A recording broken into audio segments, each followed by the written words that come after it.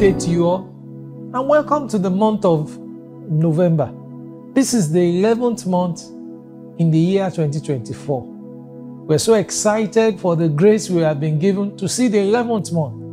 And I strongly believe that God, who has brought us from the beginning of the year, which is January, even to this 11th month, the same God will see us into the new year and to many, many more happy years in the land of the living in the name of Jesus Christ.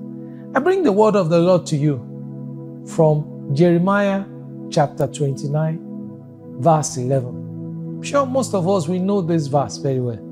It says, "For I know the thoughts that I think towards you, saith the Lord. Thoughts of peace and not of evil, to give you an expected end." Well, look at all that we are going through at a time like this. It is possible for you to want to doubt whether God still loves you or whether God still hears your prayer. That if He loves you and He hears your prayer, why is He allowing all these things to happen to you? But listen to those words again. The thoughts of God towards you, they are good thoughts to bring you to an expected end. They are thoughts of peace. They are not thoughts of evil. So God knows what you are going through, and He will see you through to the very end in the name of Jesus Christ. You will succeed. God will make a way for you. You're going to end this year very well by the special grace of God.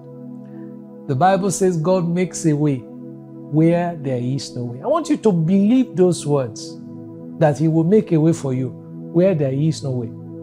He's still in the business of doing exceeding abundantly beyond what we can think of or imagine.